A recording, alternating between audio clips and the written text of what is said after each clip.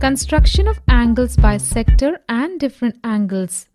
This module will explain construction of angles by sector and different angles. Angle bisector is the line that divides an angle in two equal parts. Let us learn the steps to construct angle bisector of a given angle. Let us draw angle bisector of a given angle AOB. Step 1. With O as center, draw a semicircle that cuts both the rays of the angle AOB at C and D respectively. Step 2. With C as center and radius more than half CD, draw an arc in the interior of the angle. Step 3. With same radius and D as center, draw an arc in the interior of the angle that cuts the previous arc at M. Then OM is the required angle bisector. Let us now learn to draw some angles of specific measure. 1. 60 degree. Step 1. Draw a line L of any measure. Step 2. Mark a point O on it. Step 3.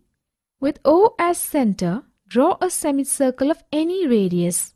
Let the semicircle cut the line at A. Step 4. With A as center and same radius, draw an arc that cuts the semicircle. Let it cut at B. Step 4. Join OB. Angle AOB is the required angle. 2. 120 degree. Step 1. Draw a line L of any measure. Step 2. Mark a point O on it. Step 3. With O as center, draw a semicircle of any radius. Let the semicircle cut the line at A. Step 4. With O as center and same radius, draw an arc that cuts the semicircle. Let it cut at B. Step 5. With B as center and same radius again, cut the semicircle at point C. Step 6. Join OC. Angle AOC is the required angle. Example. Draw an angle of 150 degrees. Explanation.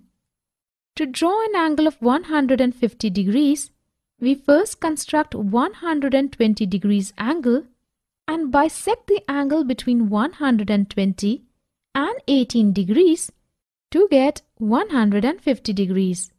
Let us see the steps of construction. Step 1. Draw a line L of any measure. Step 2.